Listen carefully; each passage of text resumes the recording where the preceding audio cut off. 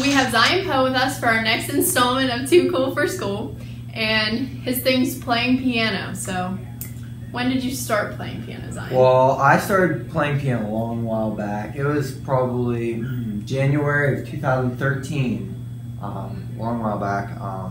I started playing for, during the school year, and then I'd take breaks during the summer.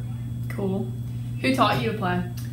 I actually started to do a few DDs myself, doing this and that, and to actually start playing real stuff, I learned it from Pam Miser.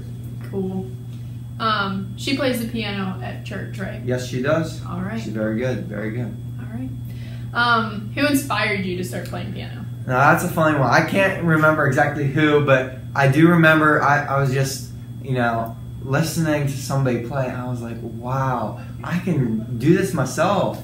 And I started jamming it out, and eventually I got it, and I was like, wow, if I can do that, I can do more. Yeah. So, I just went from there. Okay. Keep going high.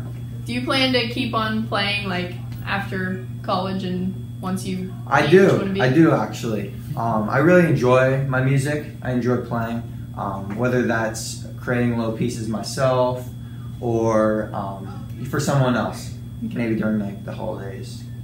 Okay. What do you do outside of playing piano? I do lots of things, whether that's spending time with my family and my friends, whether that's board games or physical activity. There's a lot that I do. I really enjoy it. Socializing is one of my favorite things. So. Talking, right? Yeah, talking, obviously, yeah.